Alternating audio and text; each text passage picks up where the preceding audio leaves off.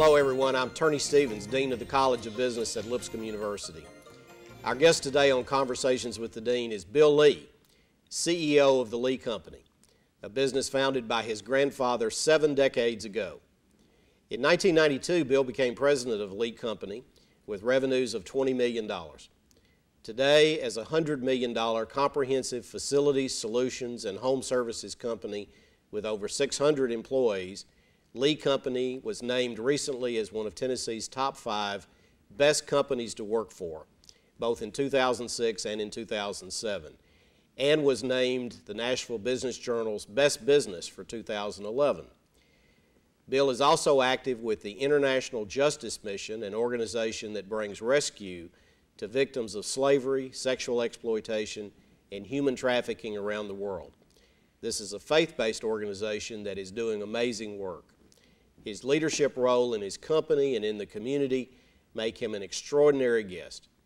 We launched this season of Conversations with the Dean with Bill Lee as our guest. Bill, welcome to the Lipscomb campus. Thank you very much, Turney. It's a privilege to be here. Well, we're delighted to have you. Thanks. As always, we always welcome you to the campus. Bill, I'm fascinated by the story of a business that has now transitioned through 3 generations. Very few businesses are able to successfully transition even from 1 generation to another, much less through 3. And after you took over the business, you grew it by a factor of 5 times, from $20 million to $100 million. How did your family manage to do that? Well, I think that my grandfather was a sort of a classic guy that came out of the Depression and hardworking. Maybe I think he had a 3rd grade education and became a self-taught mechanic who was just really putting food on the table for his family, and then in the meantime created a company. He was entrepreneurial, and what started off as just providing turned into a company, a small business. He had 2 sons, my father and his brother, my uncle, who went to Vanderbilt Engineering School. And when they came to work in their father's very small family-owned business, they brought a new level of desire, really, and vision and entrepreneurism and professionalism with engineering degrees. And they began to transform what was then called Lee Refrigeration Service Company into Lee Company. And they really created the foundation. By the time I came to work there, the foundation had been laid for a company that had a lot of potential, that had a lot of hope for growth, and really the foundation was laid for those of us who then came into the company to just begin to build on top of that foundation. And did you change the strategy of the company, or did you just simply make it grow bigger using the existing strategy? Well, our strategy has continued to evolve. I will say that when I came to work there, we were fairly narrow in the kinds of customers that we served and the types of services that we offered. Who we are today versus who we were 20 years ago is significantly different.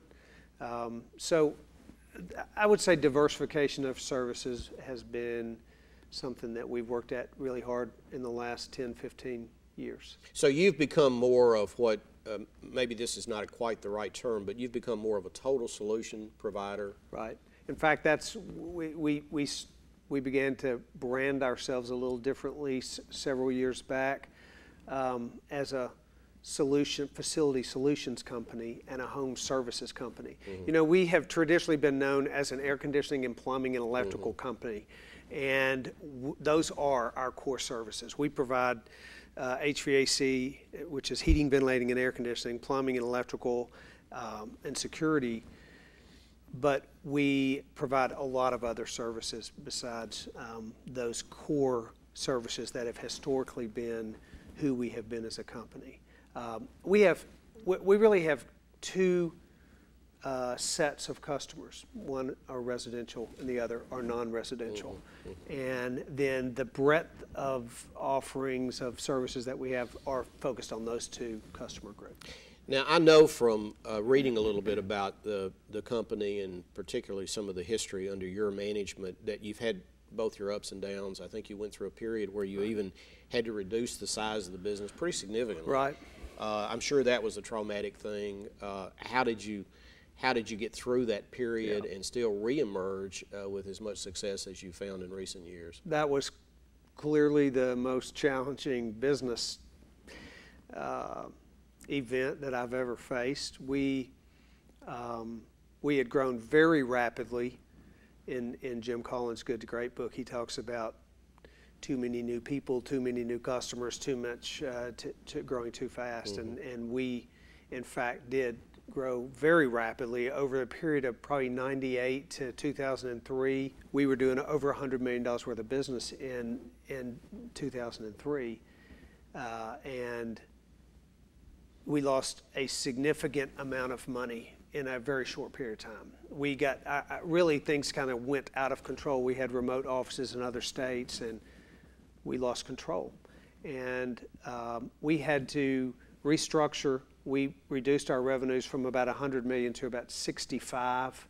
Over the next 18 months, we laid off 400 workers in 14 months, which was very painful. We closed down remote offices, shut those down. We really just had to retreat and retrench and reemerge.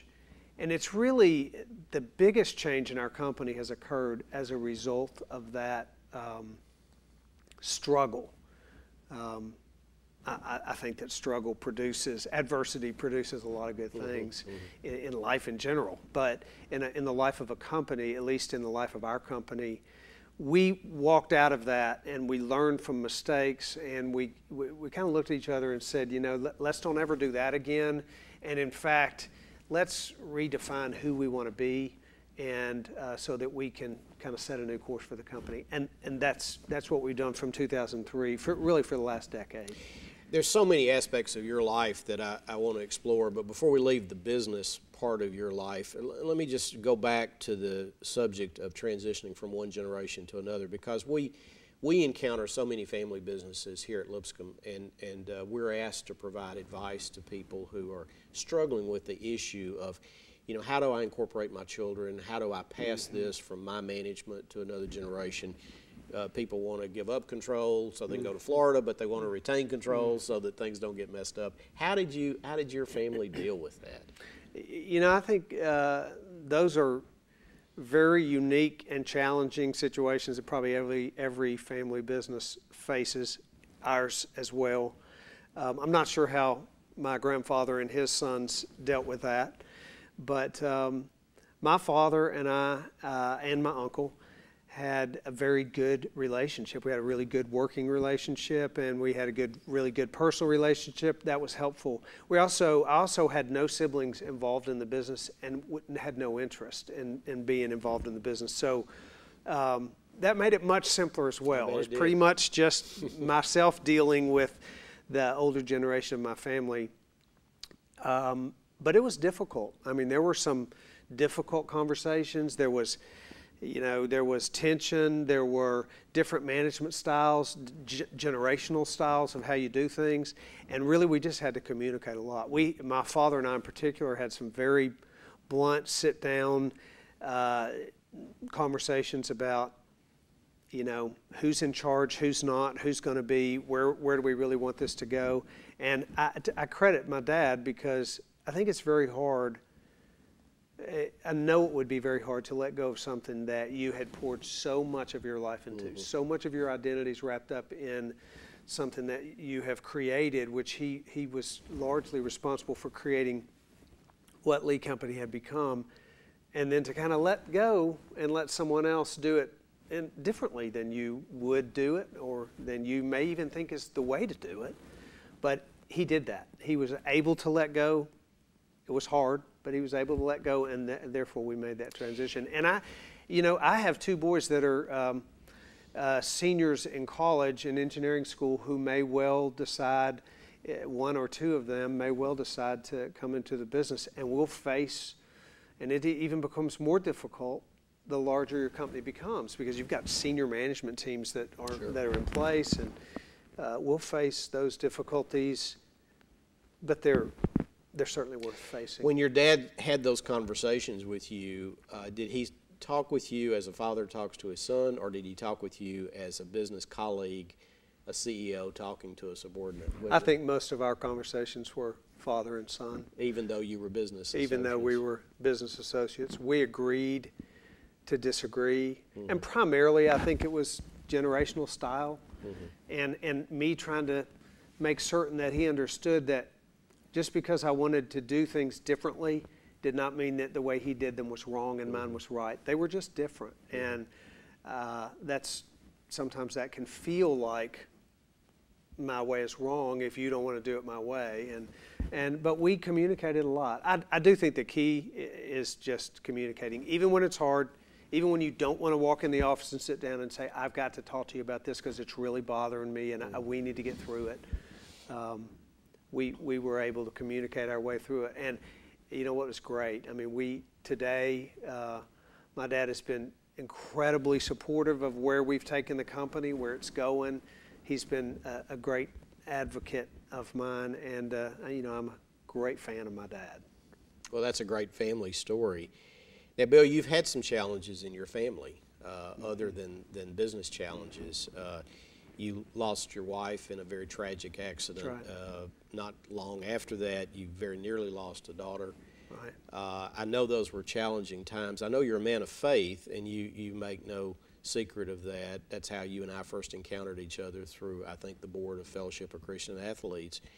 Talk to me about what happened, not so much the details of it, but just how did you get through that period of your life, and what did you learn from those tragic circumstances?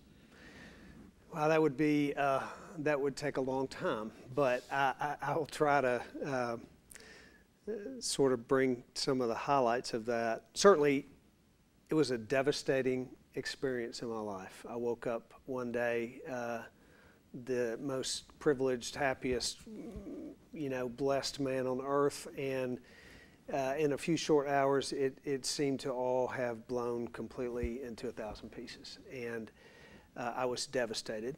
I had 4 young kids, 4, 9, and 14, and it was overwhelming. I do remember sitting there, even at the church, with a casket laying there, and my 4 kids sitting on the front row, and me walking down the aisle toward them, getting ready for a service, and stopping and kind of, having a conversation with God. Said, I don't see how this is ever going to work out, but I do trust you, and I believe that I'm going to have to trust you a lot in the next in the next season of my life. And I learned more about him, and our relationship became more dramatically valuable than it had ever been in my life. My faith clearly was that which carried me through what otherwise was just a very difficult place. I had a lot of support, I had a lot of family support, a lot of help and encouragement from friends. The body around me was very supportive and very helpful. I couldn't have been more blessed and more supported and more helped by people. So I never had to do that thing alone. But it was, I referred earlier to adversity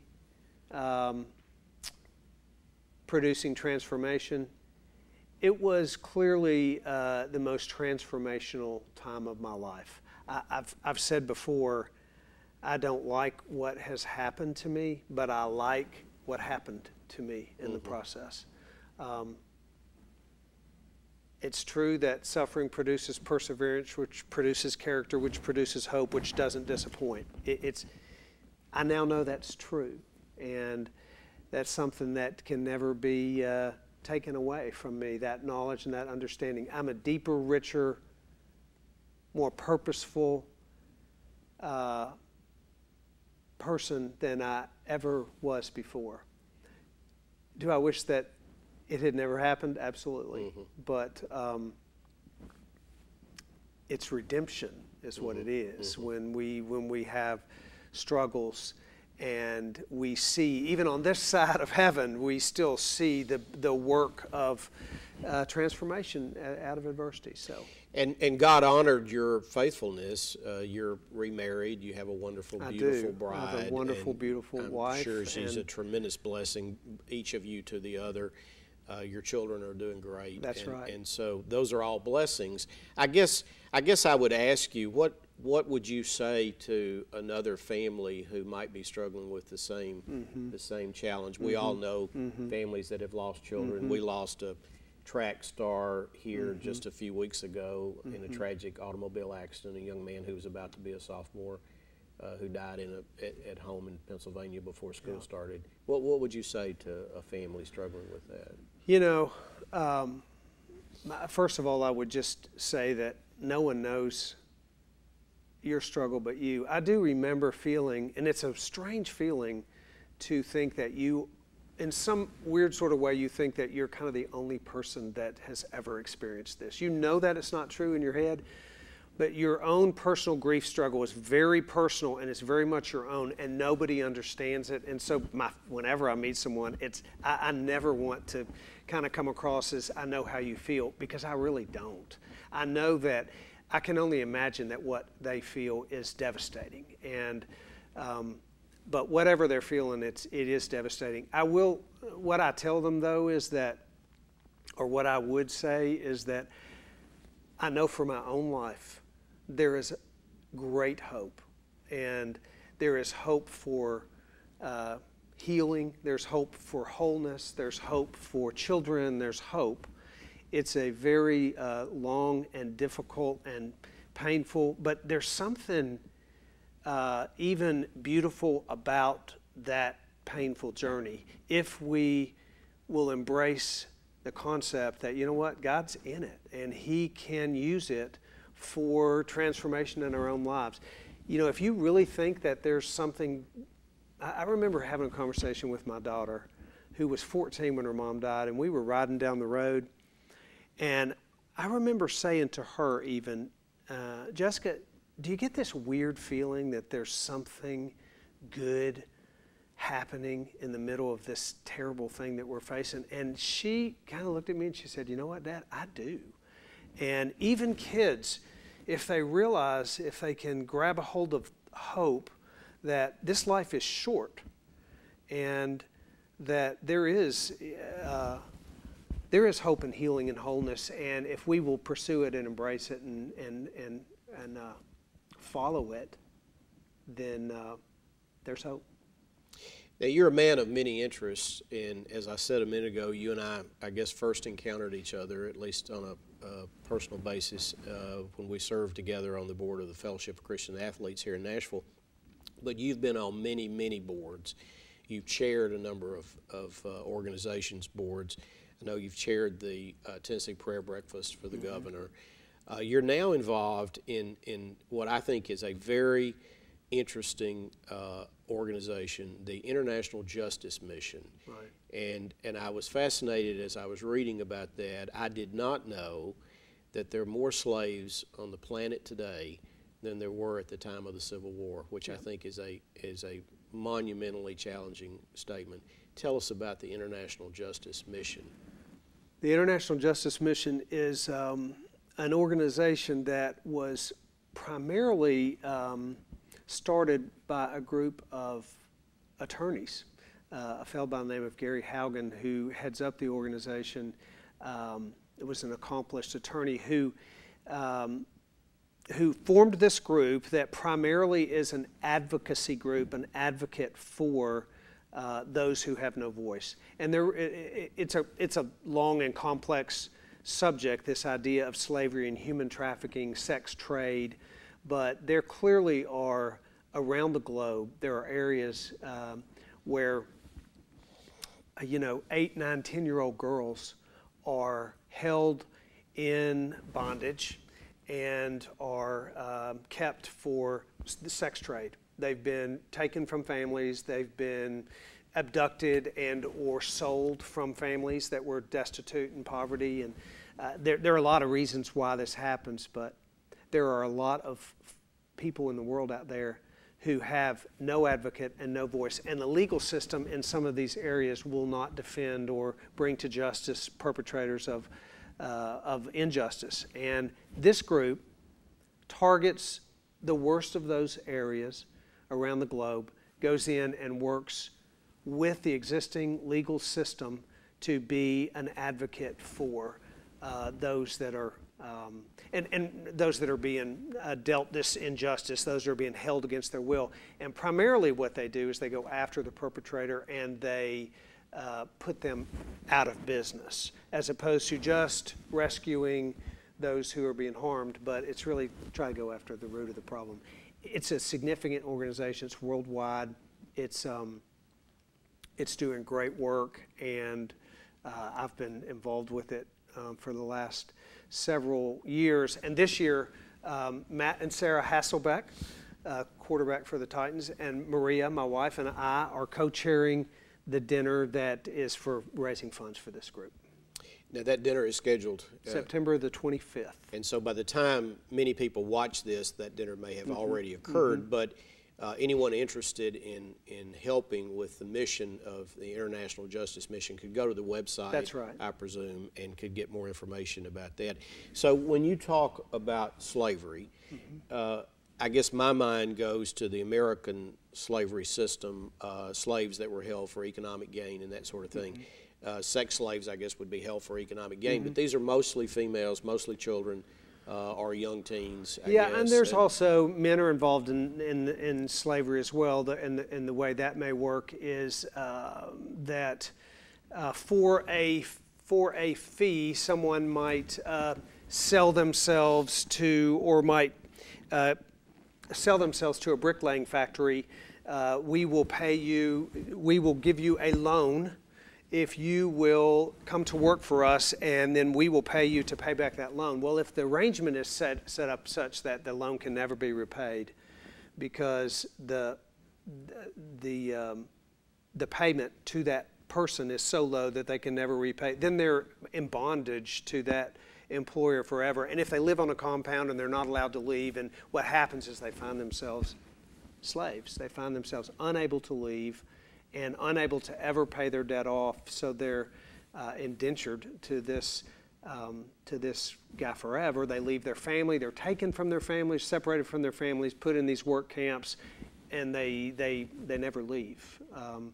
So it's really just a manipulative way of creating slaves. And so that system in a given country wouldn't necessarily be part of the legal system, but it'd be winked at by the government. It's and just allowed to transpire. Part of the cultural caste system, or whatever, in whatever country it is, however it works. How does IJM, the International Justice Mission, manage to break that cycle? How do you get people away from that form of bondage? Well, they have hundreds of people that are in the field, working in different countries, in different situations, in different circumstances. Some of them are, some circumstance may just be, girls, underage girls that are held in brothels that are not allowed to leave. And they will have raids, arrest, free the girls, work with other organizations that then, rehabilitate these girls and give them skills and reintroduce them into society so that they know something different than what they have been accustomed to. And there are so many different situations in different countries and different ways that this whole human trafficking works, that the people on the ground have to individually deal with that particular country, that particular culture, and that particular issue of human injustice. And that's what they're about, finding out those kinds of human injustice situations, going into that area, working within that culture, that legal system, that police force. They work with educating the police on what to look for and how to break these things up. So it's kind of an individual situation. we've only got a couple of minutes left, and I appreciate your candor, and I guess some of these have been a bit heavy questions, but let me turn my attention back to something a little bit lighter. Let's talk about Cool Springs and Franklin and Williamson County. Your business is based in the Cool Springs area. Right. You're very much a part of the Williamson County business infrastructure. We've just learned that the 3 chambers in that area have voted to merge into one, which sounds like probably a very smart thing to do. Tell me about the future of Cool Springs and Franklin. Where do you see the economic future of that area being? We've all been fascinated by the incredible growth that's transpired out there. Where is all that headed? You know, I think it's going to continue to surprise us, honestly. It's interesting. I grew up in Franklin. My family lived there my whole life, really out in the country in a little community called Fernvale. Went to public high school in Franklin High, and so I've known Franklin since, you know, from 50 years ago. And we moved our business there in 1998 when Cool Springs was really still pretty new. I mean, our actual business location, which is on Mallory Station, that had to build the road and put a cul-de-sac in for us to get a building occupancy because there was, you know, they were actually cutting hay in that property when we bought it, and they had begun to subdivide. So it was pretty early on when we bought.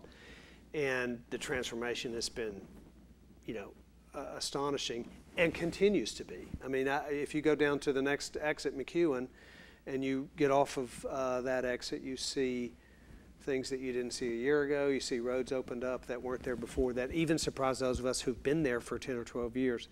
I think Cool Springs is a reflection of what's happening in Nashville. Cool Springs is a great spot. Williamson County is a great place to do business. But Nashville and Middle Tennessee is a remarkable business environment and quality of life environment. It's a great place to live. It's a great place to raise kids. It's a great place to raise grandkids. I'm a grandfather as of last week. Congratulations. Thank you. So I think Cool Springs is going to continue to move forward as Nashville moves forward. And I think Nashville has got a lot of bright future to it. Even through this difficult economic time, I think we've done quite well, and I'm very encouraged. Hey, I appreciate you wearing the purple tie today. Yep, I hope you did that in honor of the purple and gold at Lipscomb University. Absolutely. But I just have to pay respect to your alma mater. I know you're a graduate of Auburn University, That's right. and I have one of those in my family too, who happens to be an engineer. So I understand the loyalty that Auburn Tigers have to the mothership. So War Eagle. That's right, War Eagle. Thank you. And Bill, let me just say again how much we appreciate you being here today. You're a delightful person and a great friend. Thank you for coming, and thank you for being so candid. It's totally my privilege. This is a great, you know, Lipscomb's a great place. It's a great organization. It's great what you're doing here, and I'm really glad to be part of it. So thank you. We're honored to call you a friend. Thanks. Thank you for being here. My guest today has been Bill Lee, who is the CEO of the Lee Company. Thanks for joining us. Thanks for being a part of Conversations with the Dean today. We'll see you again soon.